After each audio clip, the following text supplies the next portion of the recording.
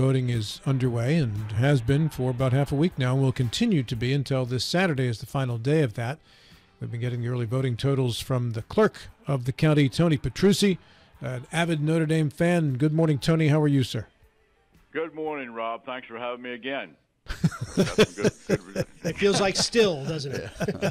Yeah, I just, got some good results again today. Yesterday we did 2,985 total voting at the three locations. Beddington was 1,071. Dunn Building here 873, and Pikeside location 1041. That puts us at 13,492 people that's actually voted. That's not counting the absentees yet. Right as of yesterday, we have 1,709 absentee ballots. Okay. Do you calculate these as in who voted for whom before Election Day, or does all that have to remain till Election Day? That's all done Election Day. Okay. Yeah. That includes the absentee ballots, Tony? Yeah. Yeah. Tony, my sense is we have a very good turnout in Berkeley County. Are you seeing this or talking to your colleagues? Are you seeing this throughout the state? Yes, sir.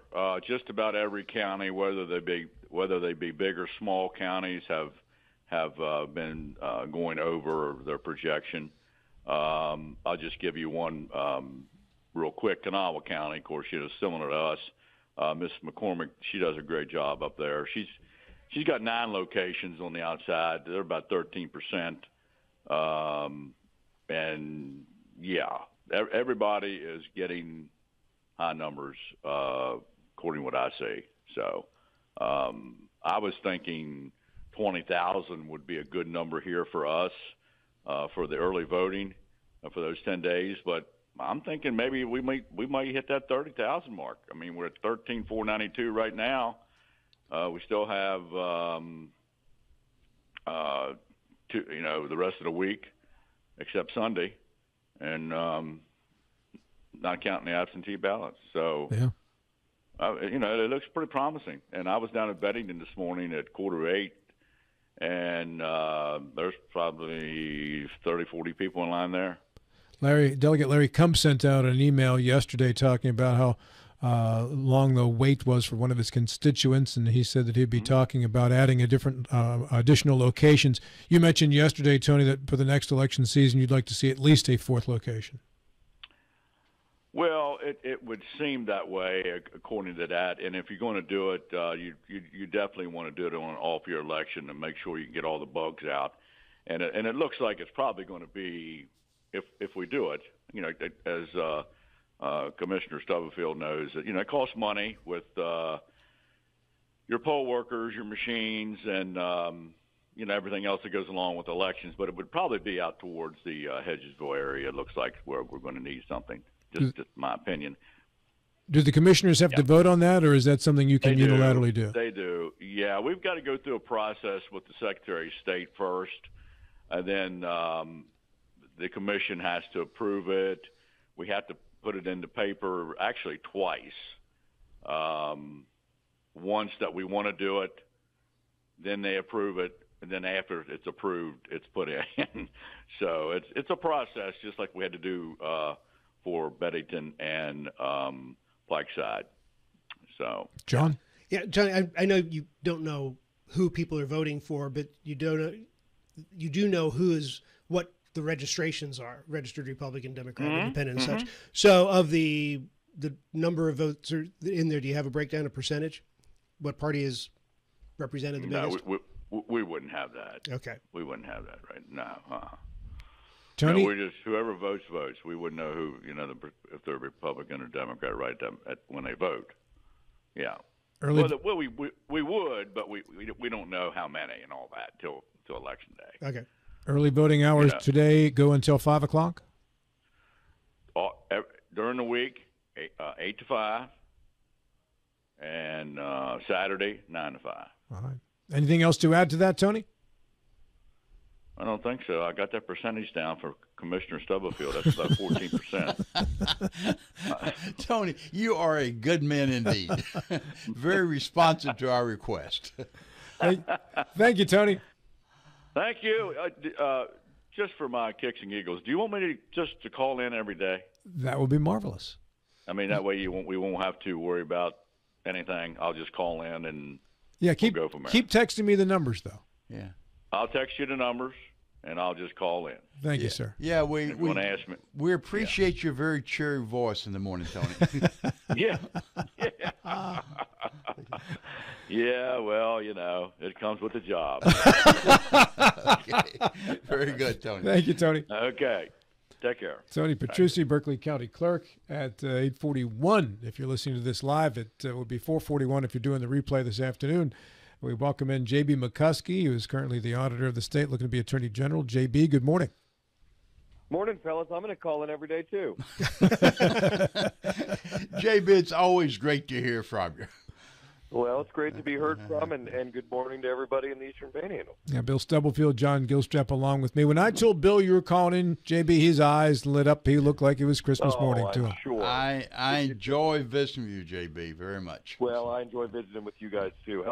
Sounds like you guys have a lot of enthusiasm out there for the election. I'd say, yes. The early voting numbers have been very impressive so far, as they've been around the state and around the country, for that matter. Yeah, JB, I agree with that. You have to put this in context, though. During the primary, we had 17.3%. We trailed. Yeah, I was going to say your primary turnout was very low. Yeah, we trailed the rest of the state. The state had, I think, an average around 30 to 35%. In some counties had as much as 45 to 50, and we had 17%. So this is a real breath of fresh air with what Tony tells us every morning. Yeah, well, that's good. And people need to get out and make their voice heard. I mean, it sounds trite, but it's true. I mean, we live in a country where it's easy to complain, and the only chance that you get to effectuate what you're complaining about is on Election Day. And, Hoppy does his steam release, right? And Election Day is kind of like steam release for your politics. Yeah, very much so, yeah. Except you don't get immediate gratification. In this case, we not get gratification about 2 weeks after the voting closes. So. It may be. JB, It's been at least in the Eastern Panhandle, a fairly quiet Attorney General's race, especially compared to the primary. Do you disagree with that, or would you tend to agree? Yeah, I mean, I think a lot of our general elections have been a lot quieter, right? And I think we have hyper-competitive primaries on the Republican side now. And what happens, and I think those are a good thing. I think primaries are a great way for the parties to find out who's battle-tested and who has the ability to raise the money and build the coalitions and build a campaign that can win general elections. But there was, I think, a level of exhaustion, not just from the candidates, but from a lot of the electorate too. How much money was spent in the primary? $60-70 million probably, when you add it all up. Mm-hmm. And that's exhausting. There was a lot of mudslinging, a lot of TV ads, a lot of radio ads, a lot of campaigning from the governor, attorney general, Senate, you name it. And I think people were tired. But for the last 3 or 4 months, it's been a steady sprint for us on the campaign trail, just making sure that we hit all the 55 counties and we are building the coalitions that we need to be an effective attorney general. Should I be successful in 1 week from today? Can you tell us the differences between you and Teresa Torreseva, your opponent, who has run before for this position? I don't believe she's run before for this position. What did she? Well, she ran for something. I'm confused. I'm sorry. I think Teresa ran for House of Delegates in Ohio County. Oh, maybe that was it. Okay, my mistake. I knew I'd talked to her before about her campaign about something, though. Sure. Yeah, and she's been wonderful to campaign against. She's really a lovely person who's a well-respected lawyer. But, we have some fundamental differences in policy, right? I mean, she is a devout Harris Waltz supporter, and I'm on the other side of that train. And, for me, it's really about which one of these political parties is going to stand up for the value set that West Virginians have, and which one of these parties is going to stand up for the economy that makes West Virginia grow. And so for me, and I don't want to put words in her mouth, so it's difficult for me to explain the differences, but for me, the reason the Attorney General's office is so important is that the Attorney General is the zealous advocate for the people of West Virginia, not just against companies and corporations that come in here and want to do us harm, but against extreme and overreaching federal government policies that wish to do us harm. And we have to be very, very mindful that our coal and gas industry still drive the ship. And we do not live in a country where we have alternative electricity sources that can ever provide the electricity that we need now, let alone in the next 10 years when we have 5 million AI data centers coming online. We have these crazy electric vehicle mandates coming online. We live in a country that the amount of electricity we're going to need and use is going to expand, not shrink.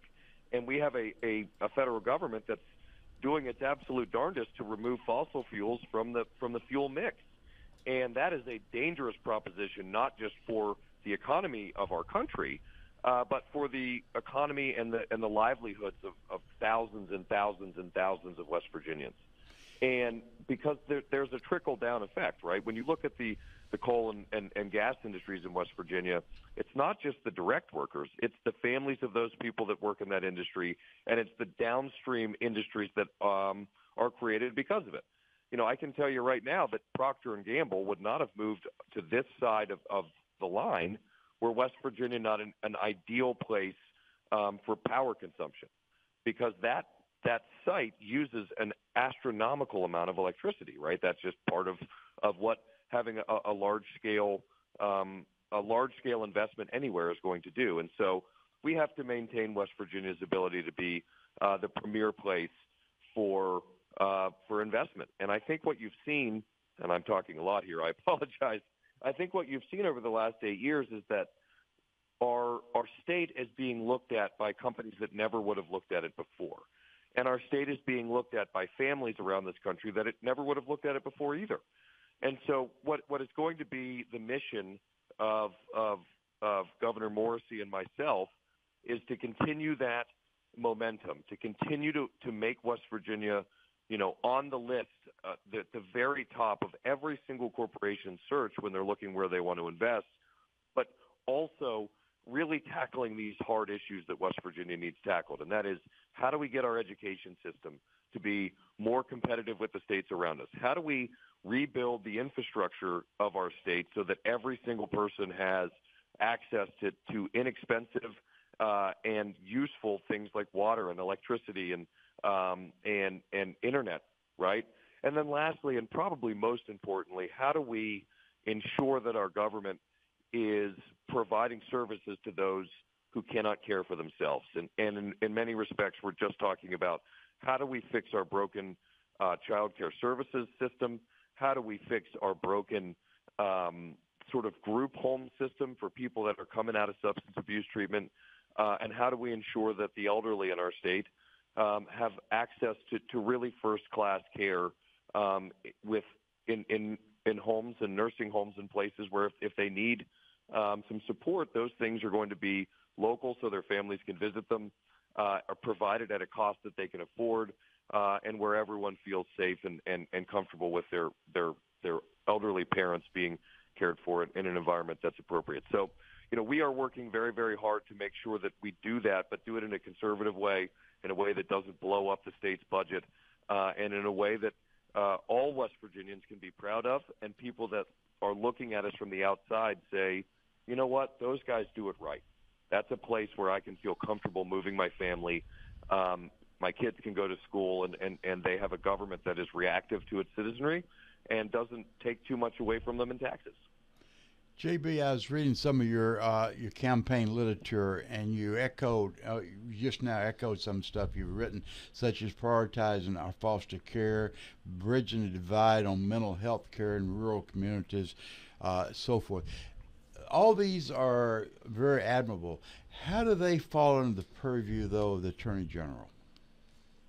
Yeah, so the Attorney General is the counsel for the executive branch. And whenever you're doing a significant reorganization of any big group, right, be it a private company or the government, the CEO or the governor is always going to be the thought leader and the driver.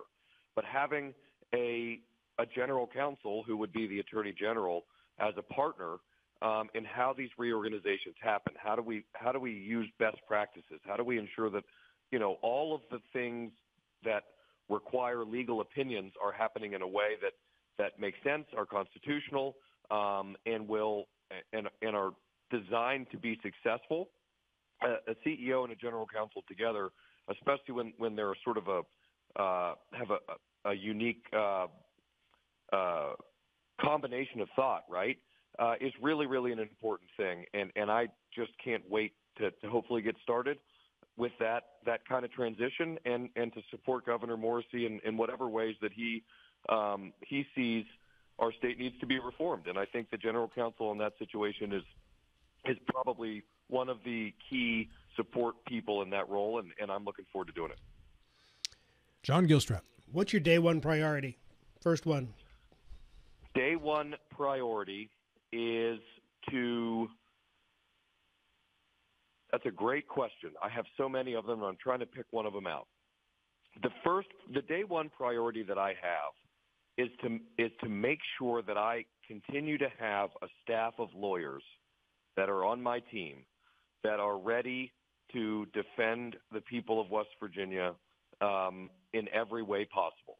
Because the success of the Attorney General's office is not just driven by my passion for the state and my thoughtfulness in how we should proceed to protect people, but I need to have lawyers who are killers, who can go to the Fourth Circuit, who can go to the U.S. Supreme Court, and who can win at every single level. Because it's one thing to have a plan and have an idea, and it's another thing to have the players on your team that can execute it. And so for me, my day one priority is making sure that I have the best law firm in West Virginia with the best lawyers who are ready to win at every single level every single day. Can you attract lawyers with a flexible pay scale to do that, JB, at that level? Yes.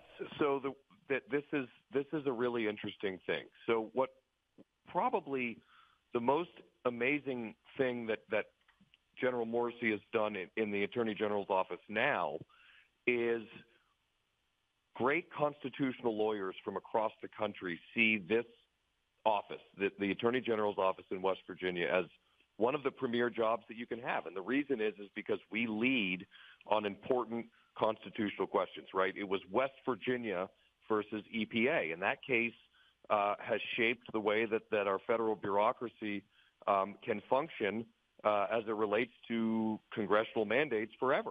It's one of the most important cases of all time. And so lawyers, especially young lawyers coming out of Harvard and Yale and all of these incredible schools, look at West Virginia and they say, you know what, if what I want to be long term is a wildly successful constitutional lawyer, it might be the best first stop to go to West Virginia because I'm going to get opportunities to practice law in places where you can't do it anywhere else.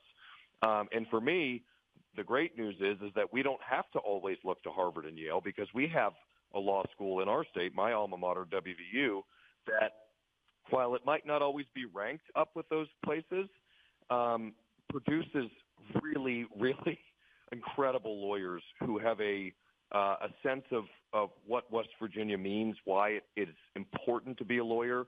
And WVU produces lawyers who understand the role of lawyers, I think probably better than any place I've seen, that lawyers have a special place in our society, and there is a duty and an ethic to being a lawyer that requires you to not just be great at your job, but to stand up for your client because their livelihoods are on the line because of your performance. And so, yes, the answer to your question is we can attract the best lawyers, and we're really looking forward to to finding a team of people who are looking to come in and fight alongside me. Staying on the lawyers here for a second, Bill, will you also continue to essentially attract free agent work from attorneys who aren't directly on the state's payroll for certain cases? Oh, yes, absolutely. It is impossible to accomplish the mission of the Attorney General's office without, it's called outside counsel.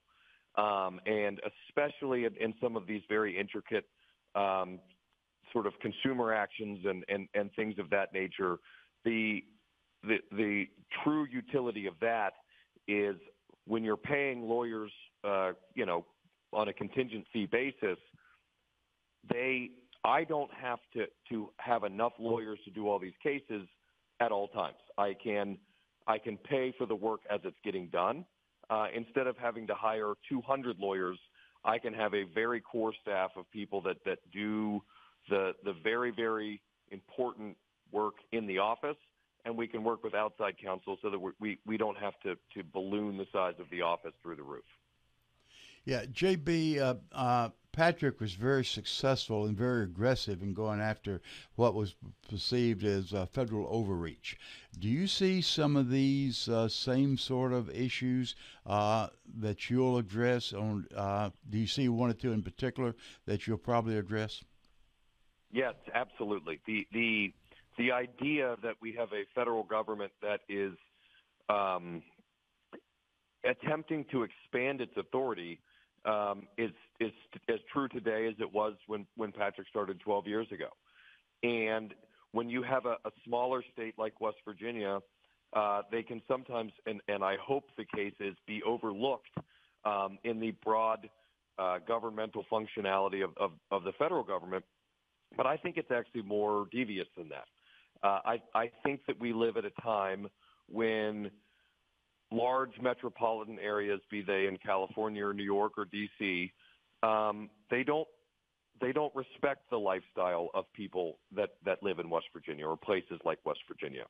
And they don't necessarily want to see us be successful because they want to see the entire world sort of move into this urban